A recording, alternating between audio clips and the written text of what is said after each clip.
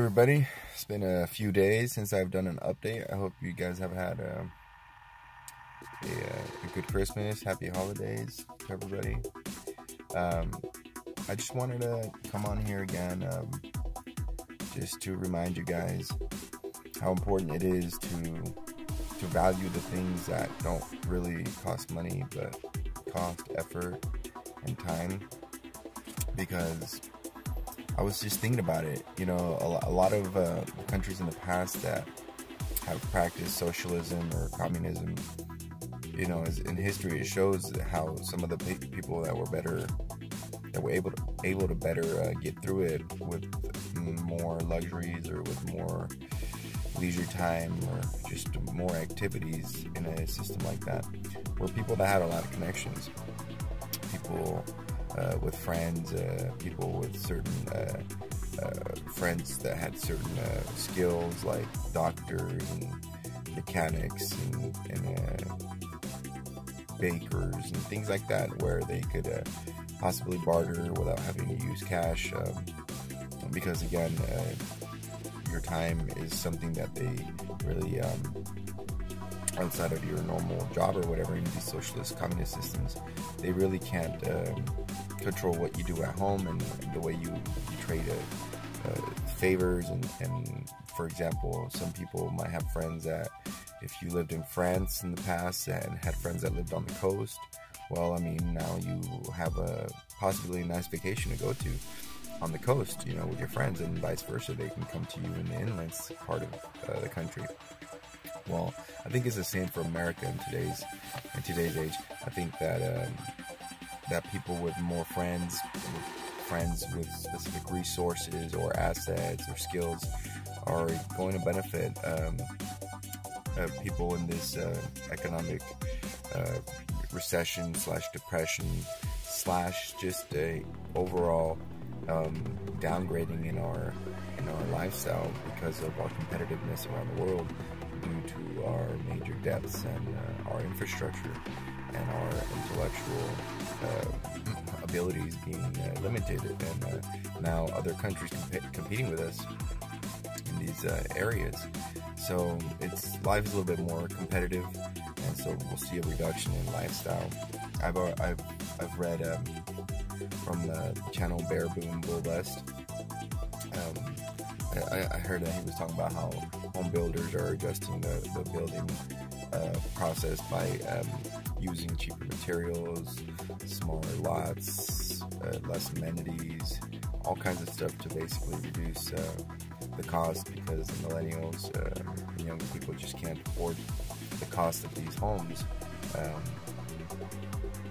So it shows you how we're going into this area of lower standards, and this is basically part of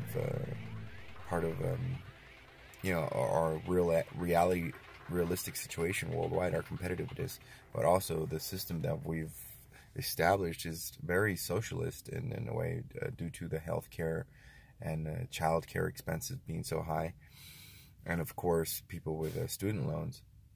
So I think that one of the major benefits for people in the future, just because it's on the top of my head and I wanted to get it on video and let you guys have it so you can think about it before I forget, is to make sure that you have a community of people that, you know, they love you, they support you, and they want the best for you, and you guys want the best for each other, because some of the strongest people will be people that are in strong communities, because the community makes people strong, just like our country makes us strong. Well, communities in the future will make you strong, depending on what the resources and the skills that these communities can provide for you. So yeah, so I don't know if this whole socialistic system that we're building, the way it's coming into fruition, I don't know if this has been a plan, the 2030 plan for the world's agenda or whatever it is, but it does seem to be taking that direction. If you just look at the statistics, you can see how 80% or around that number of people are earning for $30,000 a year, 50%, a little bit above 50%, I'm not sure, but basically just enough to qualify for Medicare or Medicaid, things like that. If it's a family of two, of course, then you have to get private insurance. But you're probably both working, and your children are probably already older and can take care of themselves and are in the school system. But for younger people with young kids, it's very important that they have health insurance. And I think that is why, coming from a state from California, I know that is why a lot of people are motivated to just work a certain amount, because then it's not worth it to go over that amount. You'd end up having to buy your own insurance, and it costs you more than the extra you're making. So a lot of people end up working at the table, or again doing what I'm telling you guys right now that is important, which is building a strong community, where in a lot of situations you won't have to spend the money, just your time and your effort to help out your community in exchange for what they do for you.